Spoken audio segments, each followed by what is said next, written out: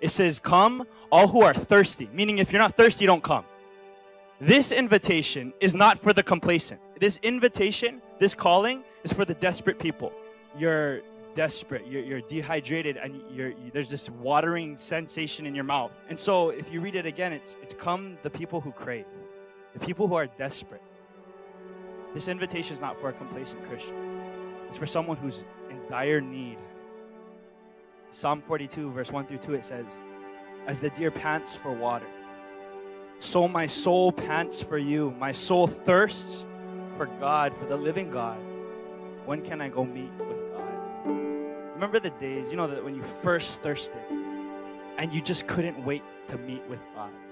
Like where, you're just so, you crave it so much that you can't wait to just go read. You can't wait, to just be alone with Him. I guess the question for this first part, when it says, come all who are thirsty, what I ask myself is, how do you want God? And then it says, why are you laboring on what does not satisfy? The next question is, what are you doing with your time? Like, what do you spend your time doing? What are you spending your time on? And the things that you're spending your time on, does that really satisfy? Or is it going to leave you dry? Psalm 90, if you look at verse 5 and 6, it talks about us being people who are going to just waste away.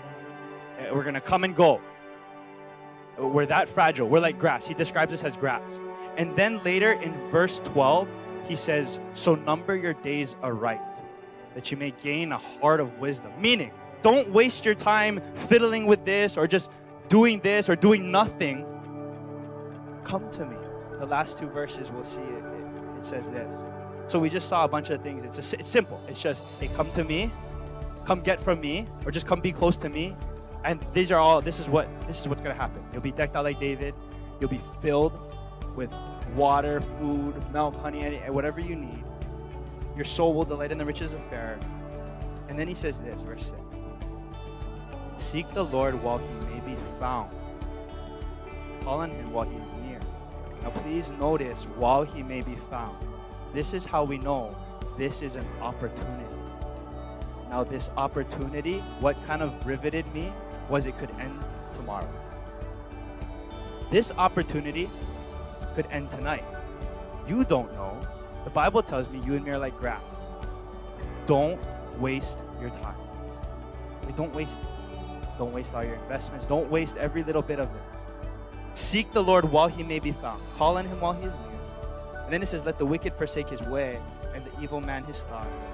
Let him turn to the Lord, mercy on him, and to our God, for He will freely pardon.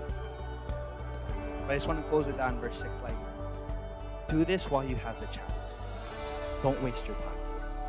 The only wrong time is next time if you're thinking about getting close to Jesus.